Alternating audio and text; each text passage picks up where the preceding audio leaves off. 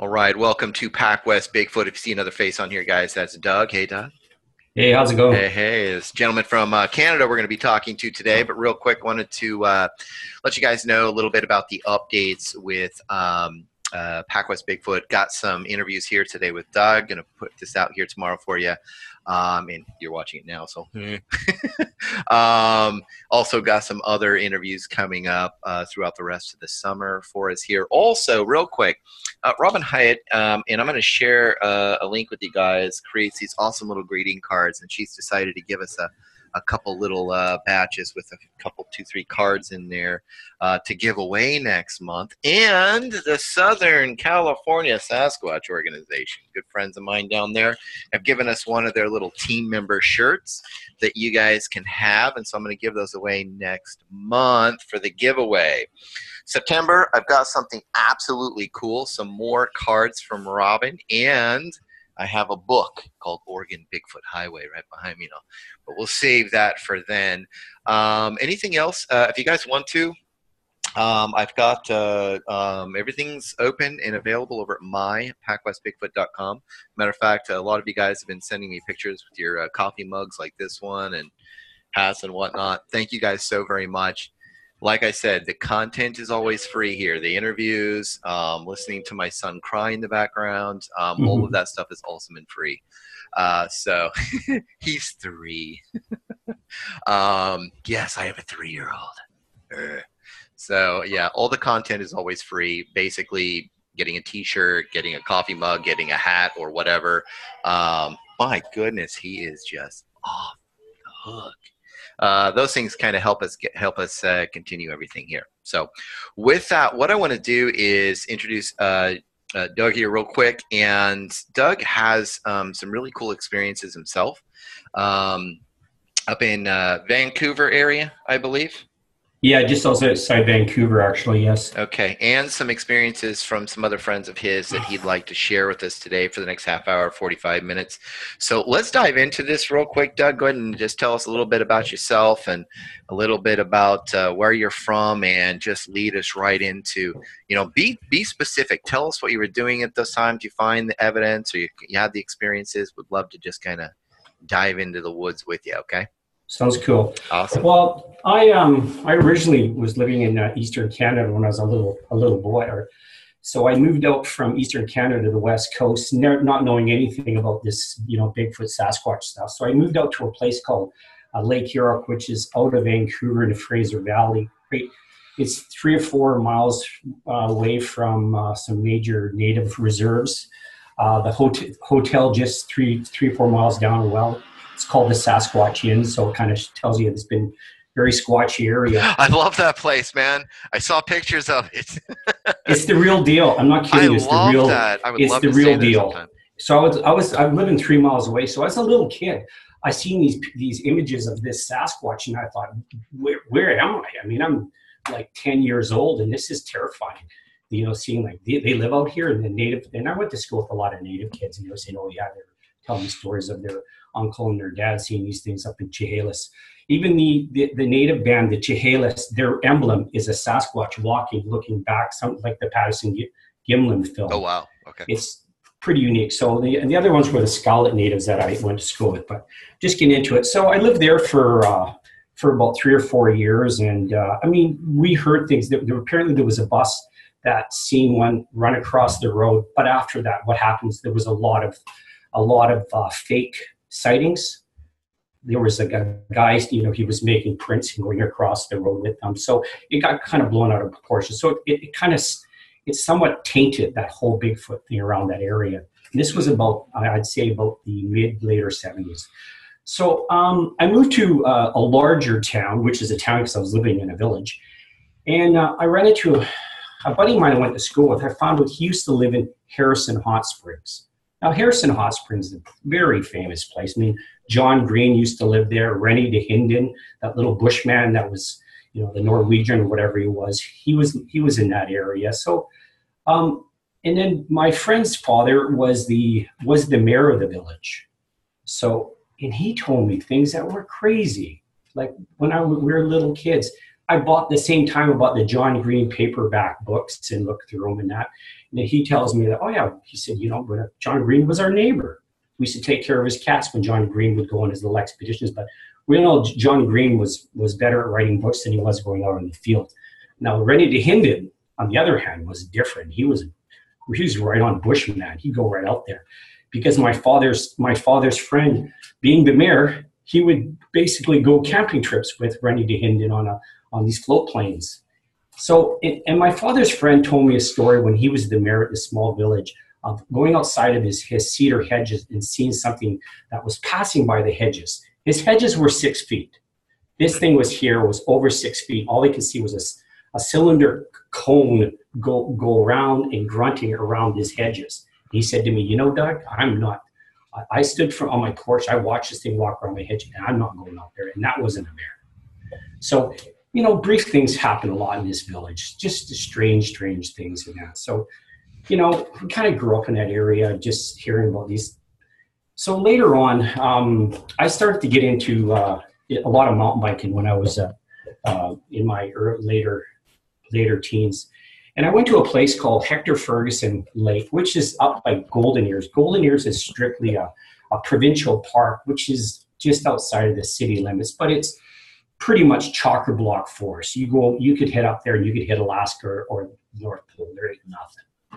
So I was going up to a lake, Hector Ferguson, which was about, I want to say about 10 miles. So I went on my mountain bike.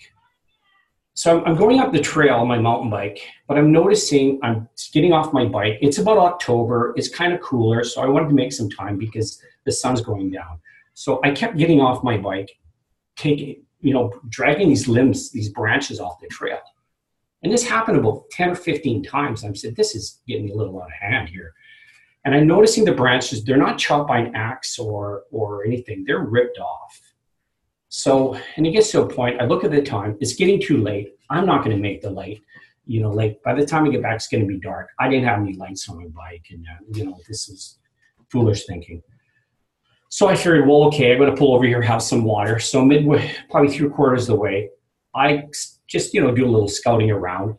I noticed some structures. The weirdest thing, I didn't even think about it. There's a structure and it looks somewhat of a lean-to, but everything is not chopped by an axe.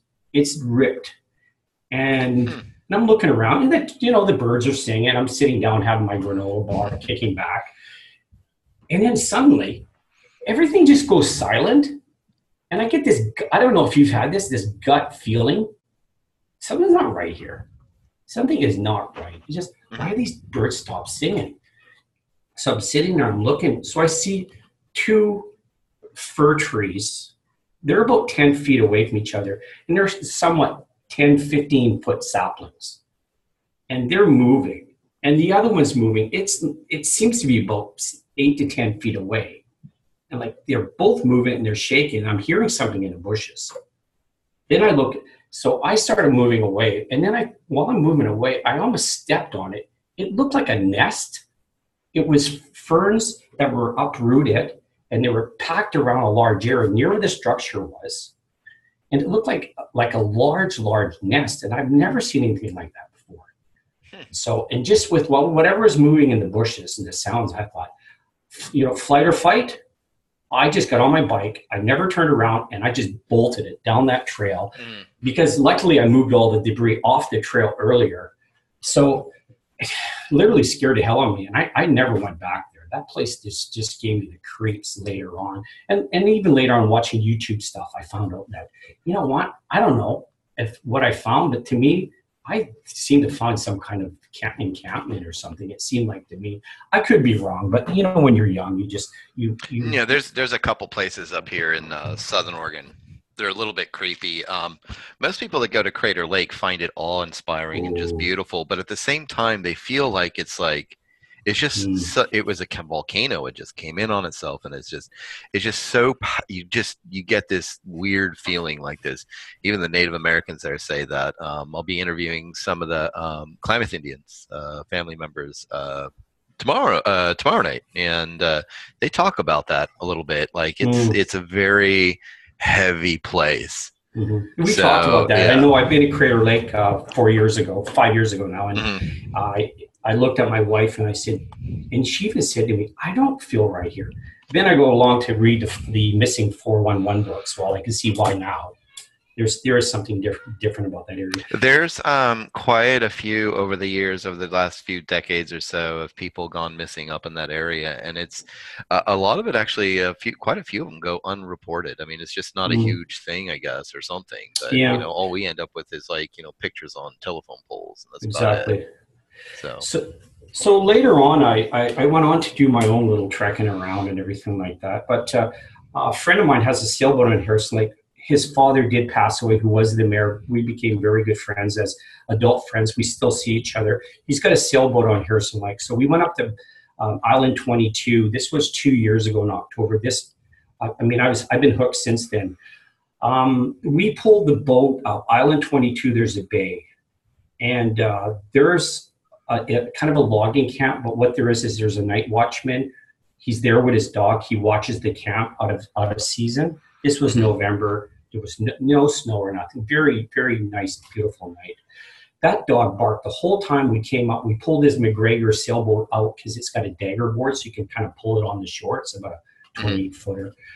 We made a big fire. The dog was barking, but as soon as that sun went down, that dog never made a peep.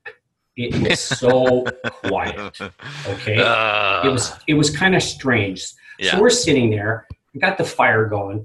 I got the Ron Moorhead CDs that I purchased. So we got the Bluetooth on there. I just met him a week and a half ago up at Beachfront. Wow. It was pretty cool. He was a really nice guy. Yeah. Yeah.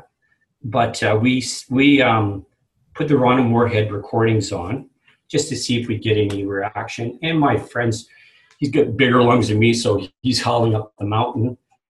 We're sitting back, and wouldn't you know, we heard this two horrific sounds coming from the mountain that literally scared the heck out of us. We got to the point, and I'm not kidding, I have never heard anything like this. It was this screeching. It almost sounded like a woman in distress, but it was like my friend was screaming like these howls he was doing, but it was a higher pitch. There was two of them that came out. We literally just jumped back on the boat, and we had no protection or anything. So he's looking at me. We got the GoPro, and he said, "Hey, dude, should we go for a walk up the hill?" And I'm thinking, right now in the dark, we're talking Blair Witch, man. This is going to be a Blair Witch thing. You're like, oh yeah, sure, no. Yeah. So I said, you know what? I thought I was brave, but I'm not brave. These sounds were curdling. It just got right to your. So we looked at each other, we recorded it. We said, "What did you hear?" And so we had it on tape on GoPro. That the sounds we heard. So that was that night. We heard a couple more sounds, but we sat on the boat. We didn't make a peep. Next day, we went back home, and I was hooked from there, watching YouTube videos and things like that. So about a month ago, it just sparked me. I was at work, and there was I always heard from an area. It's called Princeton. It's up the number 3 highway, and there's a lot of stories. They've done a few books and everything. That's one of my favorite places to kind of like. As a matter of fact, I put it on in Google, like Gmail and stuff. You can put alerts for stuff. I actually put it for that kind of Vancouver Island area. I also put it for Princeton area. I actually have an alert for that area because it's just so dense, full of stuff. It is. I was up there last week looking around. I got an area right now that I'm sort of scouting with a couple of friends of ours. But at work, the job I do, there's a couple that comes down every second week from that area. Their daughter lives in the city where I work.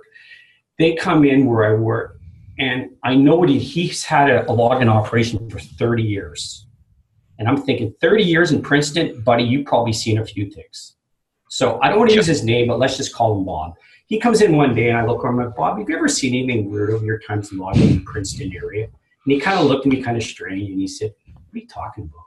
And I said, "Things in the bush that are maybe not bears." And he kind of just shook his head and walked away. Okay, the next time they were down, his wife's pretty chatty, very nice lady. And we'll call her Linda. I called her over. "Linda, can I ask you something?" And she said, "What do you want to know?" And I said, you guys lived in Princeton for a long time, right? And she said, yeah. I said, you know what? You guys are in the bush pretty much 24/7 with your operation. He's retired now, okay? So they sold their operation. Have you ever seen anything weird? She goes, what do you mean, Doug? Like, maybe things in the bushes that are not bears. She's saying, you're talking about Sasquatches, aren't you? I said, yeah. And then she looked at me, and then she turned back to me. She says, I'll tell you something. We had a guy named Joe. Joe was one of our workers. And Joe would always go up in the bush on his skidder. It was a sort of a rubber mechanized machine for pulling the trees they fell, because the trees in that area are not like the trees we have down here. They're more or less a little bit, they're not as, the girth on them isn't as big. So he would go up there and start his operation about 4 a.m. He had his high beam halogen lights on, and he'd be working by himself. They always said, Joe, don't go up there and work by yourself. Well, why not? Exactly. So she said one day Joe's truck pulled in the yard. It was at 5 a.m. So her husband goes outside, because they were connected with their logging operation right in their home. Outside, they had their machine sheds and all their equipment. So her husband walks out to the vehicle. Joe's sitting in there, and Joe's white as a ghost. And he's looking straight ahead. And he looks at Bob, and he says, Bob, I'm never going back there. He says, what the hell happened? He says, I don't know what it was, but as soon as I articulated the machine over, this thing stood at me, and it was like 10 feet away, and it just looked me right in the eyes, and it would not move. He said, I just looked at it, it looked at me, and then when I articulated the machine, it said it turned and walked and went in the bushes. And they said, don't say anything to anybody about this. He said, but next time if you want your job, you want to go back in there, you take somebody else with you. So he said, ever since that, Joe's never went in the bush by himself. He's always went. Mm-hmm. So when she told me this story, I just went, and she looked at me, and she's dead serious. And she says, Bob doesn't really like talking about this stuff, but he's had quite a few encounters. But in the business, this is a problem. You start opening your mouth in small towns, you're going to have the university, cryptologists. Yeah. They're all going to flood in this area because they all know, they're waiting because they know this area's been a hotbed. Everybody comes out of the woodworks, and next exactly. thing you know, it's like you can't even fly fish there. Exactly. There's a road there's a provincial park, Manning Park. East gate of Manning Park, there's a road that goes almost to the U.S. border to the Cascades. It's called Pasayten Road. I've heard of this road. It is just a very squatchy area. She tells me, she looks me in the eye again, she says, and I said, what about Pasayten Road? And she said, you know what?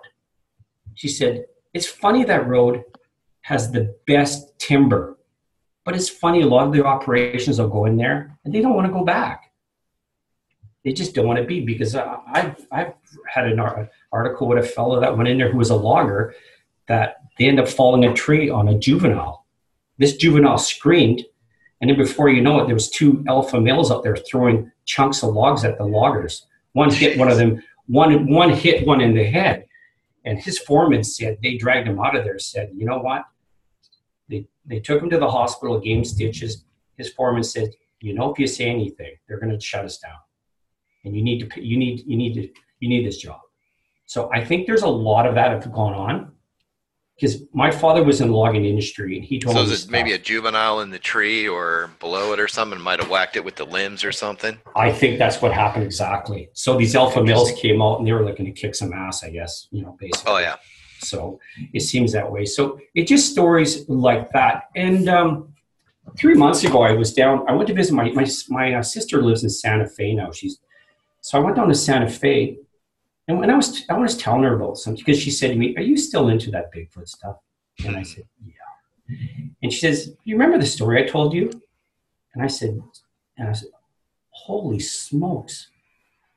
She had an incident in the same area, Tulameen, which is up in the north part of Princeton.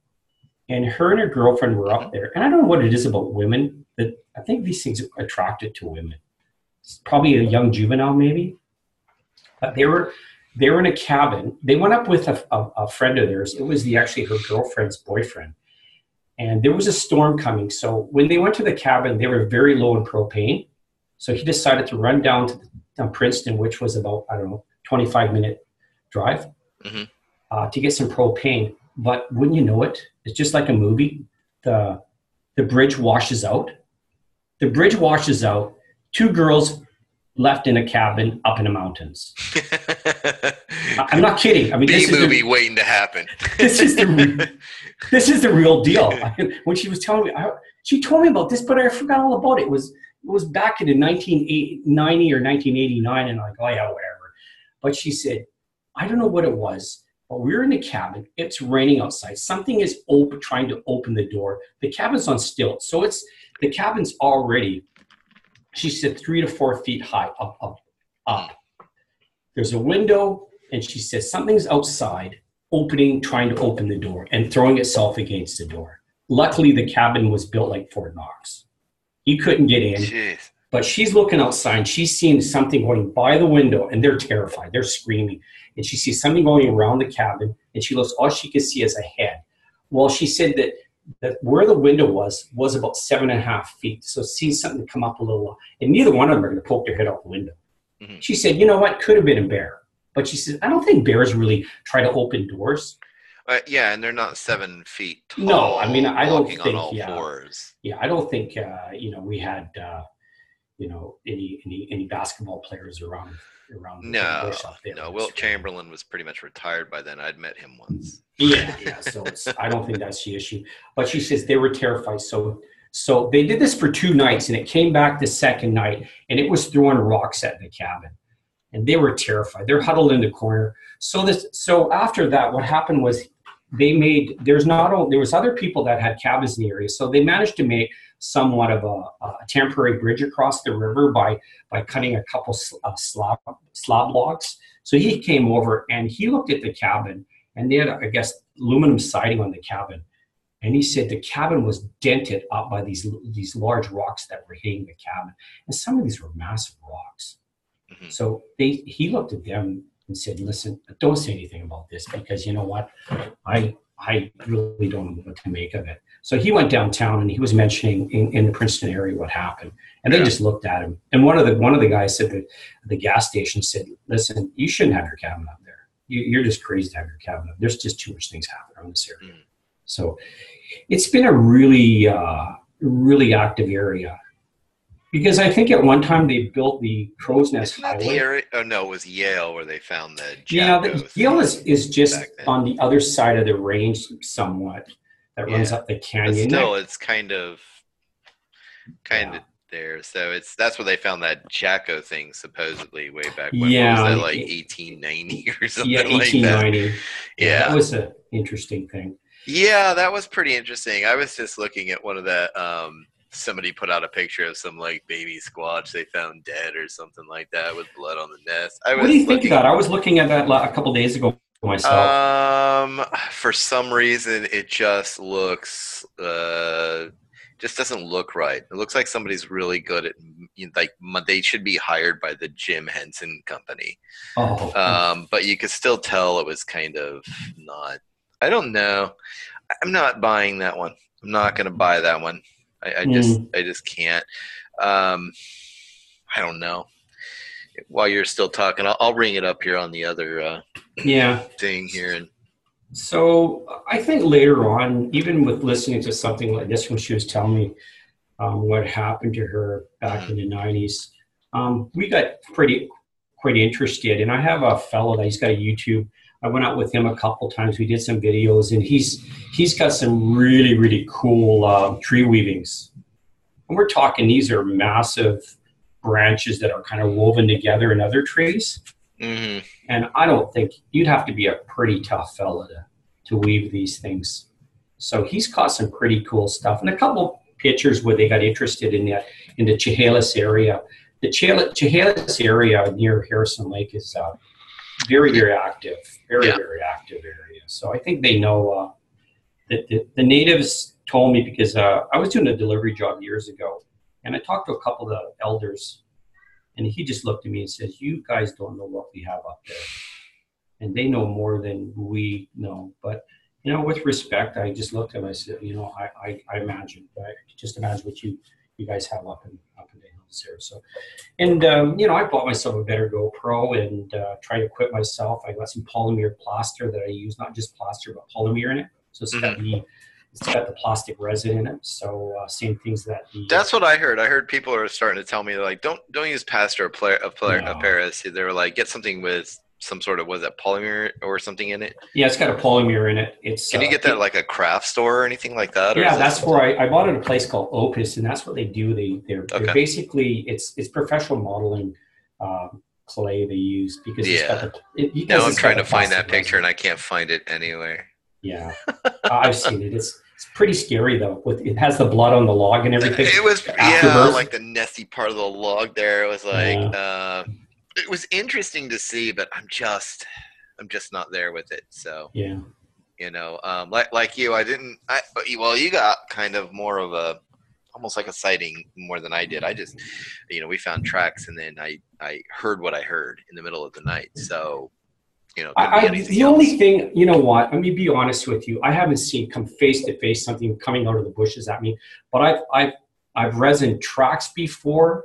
I've heard something in the bushes when I was younger, and it was 10 feet. So the possibility of two bears 10 feet away from each other, it almost this thing had a massive arm span. It was shaking the trees at the same time when I was up at this Hector Ferguson Lake.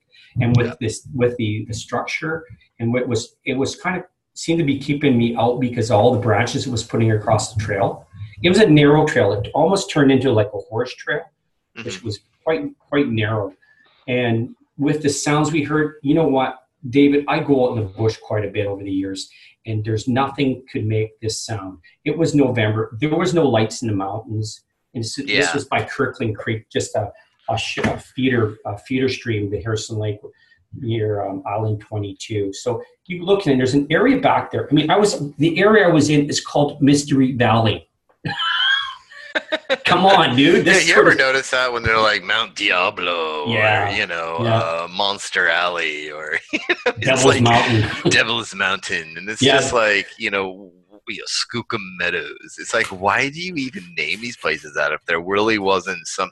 It's kind of like, like I tell people with the, the Pacwest Bigfoot encounter stories. These are all based on true stories. I create, do storytelling with little experiences that I get from people. But it's just like that, where it's like you take something that happened to somebody and you create this story behind it, like Native American storytelling. And that's what they do with these places. I mean, they name them after something that happens, whenever, Skookum Meadows, you could do, what was some other ones? I mean, there's just all kinds. We have a ton of them in Oregon. Oh, I've seen it. I've seen it in Oregon. Yeah. So, as far as I'm concerned, it's like they're named after that for a reason. I know. There's a place called Devil Lake. We went about, when was that? That was the early part of the spring. We went up to a place called Sarah Lake where another fellow that he's got his YouTube station, and he's getting some pretty neat material. I must say, I contacted him and we got together, and we were going to a place called Sarah Lake. Well, the lake just prior to it is called Devil's Lake. And he said that I've had some experience at Devil Lake. And I said, of course you have, with a name like that. Of course you have. So we headed up there, and that's behind a small town called Mission, BC, which is matter of fact, there was actually a busload there was actually one of the best YouTube videos up there was a place called Hoover Lake. We checked it out, where it showed a large Bigfoot on a small island, and he looks like he was raiding bird eggs because these birds were dive bombing him. Oh, wow. Hoover Lake, and it's on YouTube. It was a couple of students. They were, I think, Chinese students that were over for the summer. There was a parallel logging road next to the lake, and he must have had a great camera because you can see this thing plainly, and it steps from one log down. That's the kicker right there. It's because there's no human that could do a step like this into this hole that this thing did. So that's just right behind Mission. We went up there. It's, like 10, 15 minutes away from the town. So it's a very, very active area. Yeah. I'm not sure if these things are migratory. You might go there sometimes. You might not find nothing. we never really had a cold winter. It doesn't really snow a lot around here. A little Hmm. farther up, it'll snow, but there's Yeah. there's a lot of things, but it's who to talk to. You got to It be. is. It is. Whenever I first started this whole thing back in November, I just wrote up, a couple little backstories to, my mother's event, us Right. finding tracks, and then mine, I just did what I knew. It was kind of like just more like a really extended, long report. But then a couple friends of mine had some experiences. One of them had a visual, so I just kind of created the backstory around the 4 or 5 paragraphs or explanation they gave me, create the stories around them. Next thing you know, it was just people out of the woodworks, just like, dude, I love this, dude, that I know what they're talking about. And all of a Hmm. sudden, here are the interviews and everything else. And it was just, Hmm. it just kind of skyrocketed. It was pretty interesting, Yeah. to meet with everybody. So yeah, but gosh, that's interesting, man. That's a pretty. So you still live around up in that area, or are Yeah, you? I live in a town called White Rock. It's right by the Yeah, U.S. border now. It's yeah, I know where just that's up at. from, yeah, it's right by Blaine. I Hmm. moved there. There's nothing here. It's your typical live by the ocean town Blaine, in Blaine, Blaine. Blaine, Washington. I think I have an email. When I ask for like little experiences or encounters to create the based on true stories around, Hmm. I think I got something from Blaine. I'm not sure. I'd have to go double check, but I think Hmm. it's one of the ones that I saved. Yeah, Because I end up with like 200-300 of them, and then I sift through and I grab like 50 to 100 of them because that's all I can write in a year. I It's just like, understand. I understand. yeah. So I'll have to check in there and see if there's anything in there from the Blaine area. So the area where I live is really nothing. I have to jump in my Jeep and drive another hour out where I used to live and go farther out where I lived where I was a kid, and from there on it's finding different areas. But I'm very interested with this Princeton area, which is it's like a 3 to 4 hour drive. But to me, I do a lot of hiking in the area. I was just there camping with the family in the provincial park, and I got scared out of the mountains in Jasper and Lake Louise in the Rocky Mountains because of the fires. We're having some terrible fires up here. So with these Grab a fires little we're having, recorder, drop it off, at night, bring it back, load it up, get a little SoundCloud account for like $7 a month, put it on mm, there, let people listen.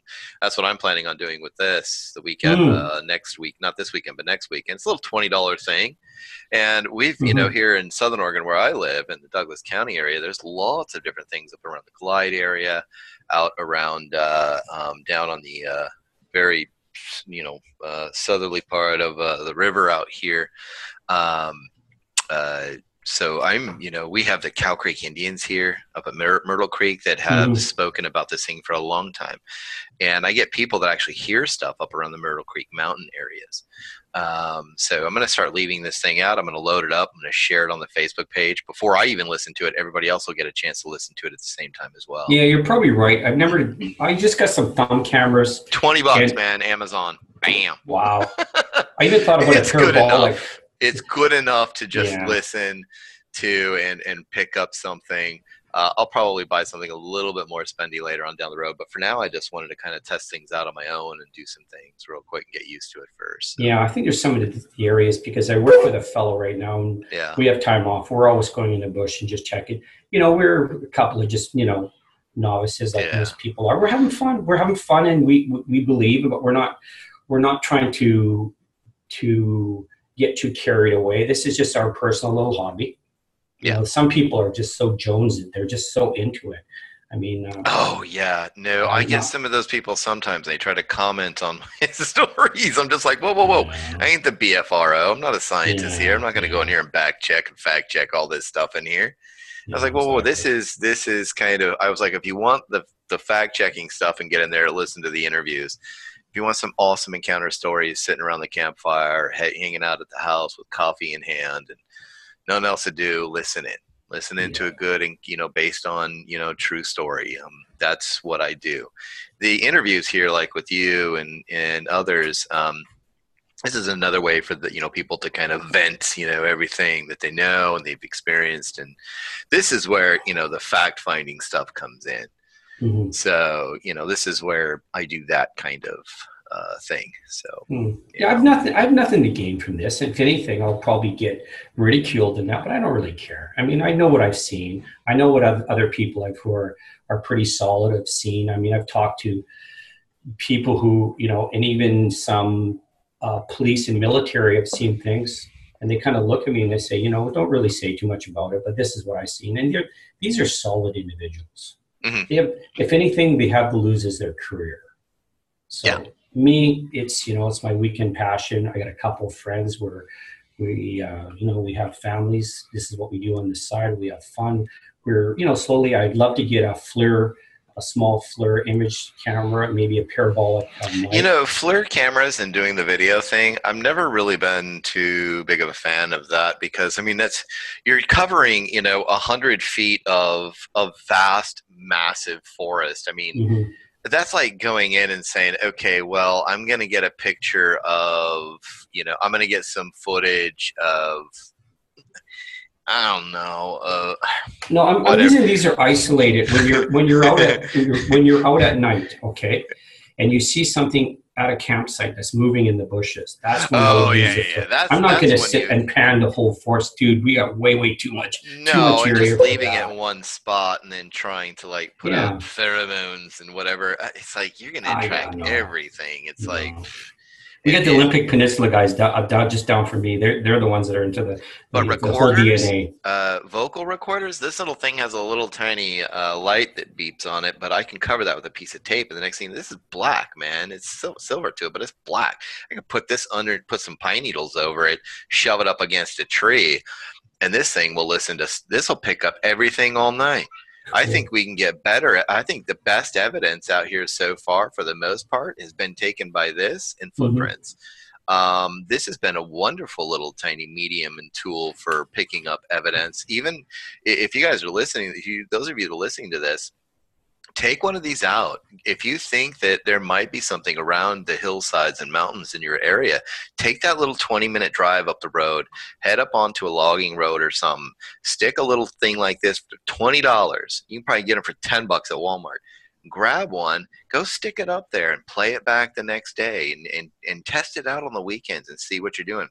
I'm going to be sticking one time. I'm going to go up to a place called Skeeter Camp here, where a guy actually has a picture of a Bigfoot that he took with a smartphone real fast. Wow.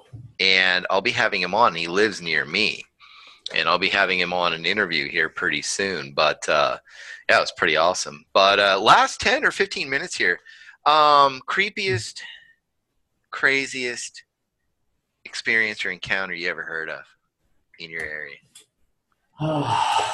You're like, so many. Yeah, where do you start?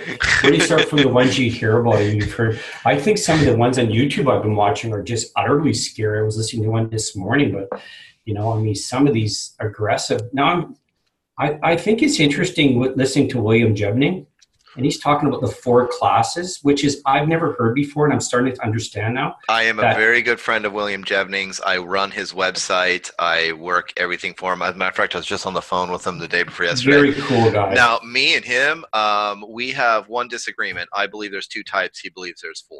Right. I believe there's skunk ape, and then there's patty, basically. What about this dogman? They're even maybe thinking that maybe the dogman could be maybe a class 3. I'm still not sold on the dogman. Yeah, I know, but it does make sense. It could be if I go back 5 or 6 years ago. I go back 5 or 6 years ago, even online, and you don't really see anything about that. But the last 2 years, all of a sudden, starts growing out of like nowhere, because that's how the internet is today. You just trust me. I'm a lifestyle business entrepreneur and owner, so things can just kind of all of a sudden just appear and they mushroom. So I'm not really sold on it. Sometimes. I'm not going to say no, but what I am going to say is this. So far, there's more evidence towards Bigfoot in the first place. More evidence collected and everything else. Not to mention, for me, sometimes I feel like someone just one day was like, oh, the Bigfoot world is so saturated that I'm going to find something else to do. And Dogman popped into their head. So I'm not really sure. I'm not going to really say no, but I'm not going to say yes either. What I'm going to say right now is that I'm unconvinced of it at this point. Mhm. Okay, I'm not convinced about it. Yeah. Sasquatch, Bigfoot, however, those are the things that we hear from Native Americans throughout their history. Yeah. You know, we can hear of things like, you know, shape shifting into wolves and stuff like that, and that's fine. You can save that for Hollywood movies or Native American stories, whatever. But it doesn't mean that there's a dog man out there right now running around. I mean, to me, that's just somebody took the werewolf and ran with it. We don't have any of these stories, these dogmen around this area, and I don't think you do. No, you You're don't. here. This just seems to be a southwest, And you southeast. live even closer to the land bridge where possible Bigfoot, Sasquatch kind of moved into this area, you know, 1,000 or 2,000 years ago, just kind of made that move. And then the land bridge kind of, you know, evaporated, you know, after the flood and everything. Everything just kind of, you know. So as far as I'm concerned, I'm like you. I mean, you don't really hear about that, but you hear a lot about, you know, Bigfoot or Sasquatch. Yeah. So, you know, nostrils, snouts on it and everything else. I don't know. I didn't see that on the Patty film, and I do believe that the Patty film is pretty much 100% positive proof that that's a Sasquatch. Yeah. Nobody's been able to disprove it. People have only been able to sit there and go, well, that's pretty darn. Yeah. They're like, we can't refute this. No, I think it's still quite amazing that that film is that old, and we haven't really had anything that can rival that, other than being very controversial, because with all the animation they have these days, that we see things walking across the road, turning around, they say, okay, that's yeah, a 12-year-old can get the studio stuff that I have on here and put together something looks absolutely cool, pretty close to being real, like a little baby Sasquatch dead in a nest. You know, anybody can put that stuff together today. I mean, it's pretty simple, you know. So for me, it's like, that's why it just makes, the problem is it makes everything a little bit more skeptical. Makes you a little bit more skeptical about the evidence that we find. But you can't really go wrong with certain things. Recorded evidence, you can hear knocks. Now, it might be somebody out there doing the knocking. It might be somebody doing the screaming. But for some reason, when you're really listening to something and you hear some whistle or some yell or some scream or some grunt, you know from what you have heard in your life, okay, what something could be, that it's not human. You just know. So, you know, that's just kind of my take on that. So, yeah. But yeah, thanks for sharing that with us, man. That was a logging story. That one up there with that guy just standing there 10 feet away from him staring, I couldn't imagine that. Did he explain what it looked like or describe what it looked like or anything like that? I don't think he really went into detail with Bob about it. He just said the thing was about 7 to 8 foot. Stood there, looked at him, blinked. It was just glass-eyed at first. They were just looking at each other, and it blinked before he did. And it was pretty hairy. So it seemed to be kind of wet. So it was like the hair was apparently it was long, but it was quite wet. It was matted. It was kind of matted. Well, it's like a rainforest here in the Pacific Northwest, so it's probably just dew. It's a little drier in this area.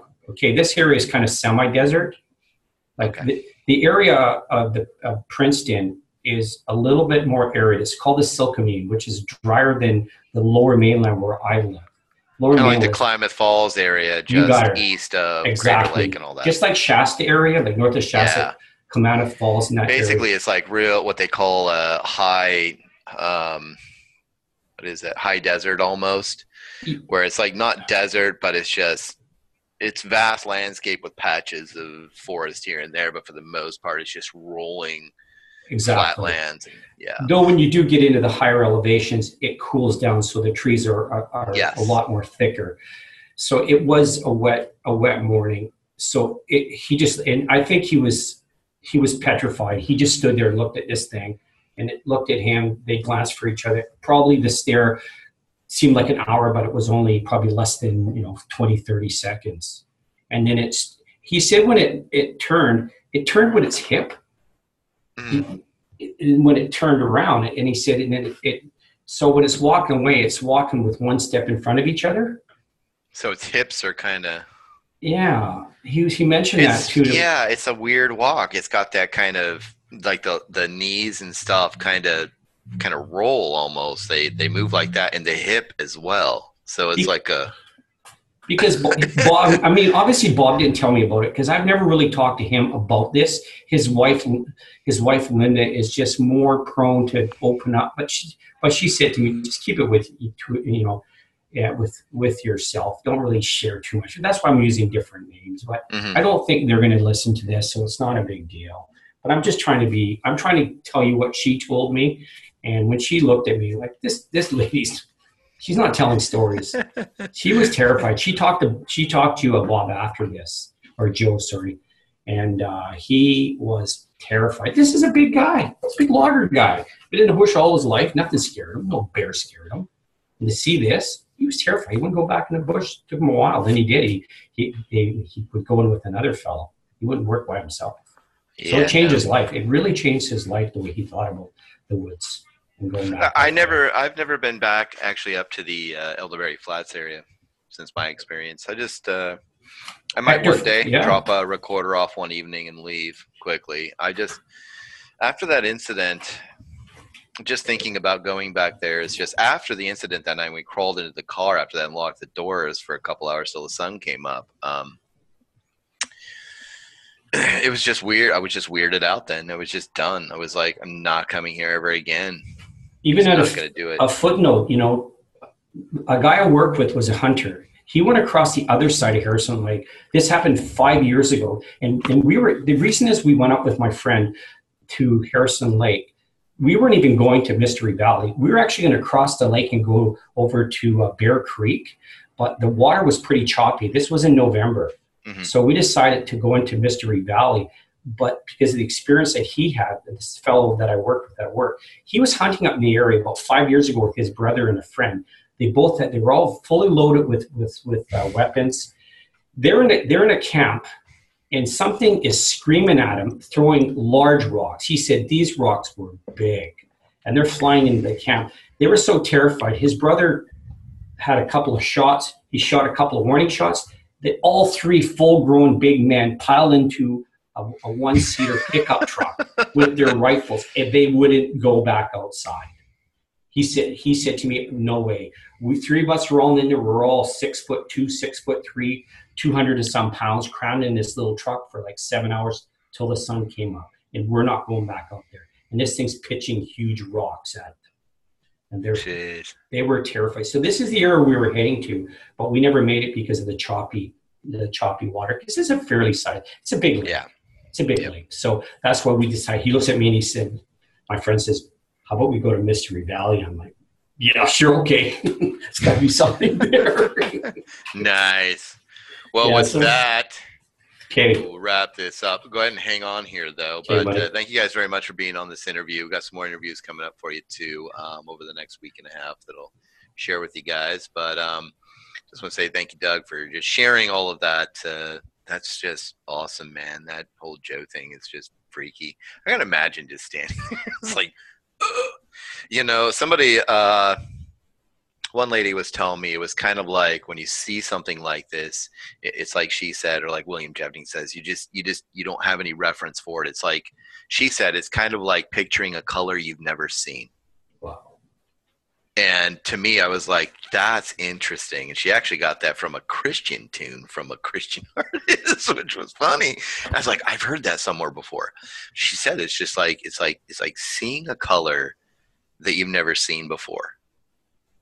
And she's all, try to picture that in your mind, because that's what you're trying to go through when you're staring at something like this.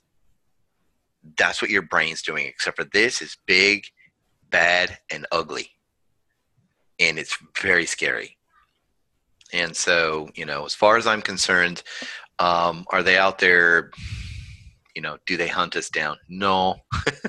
Is it a wild animal? Yes. So, and you've got to worry about that. So instincts are instincts. That's just what happens. So with that, guys, hang on there, Doug. Thank you very much. God bless you guys for being on here. And I will see you on the next interview or encounter story.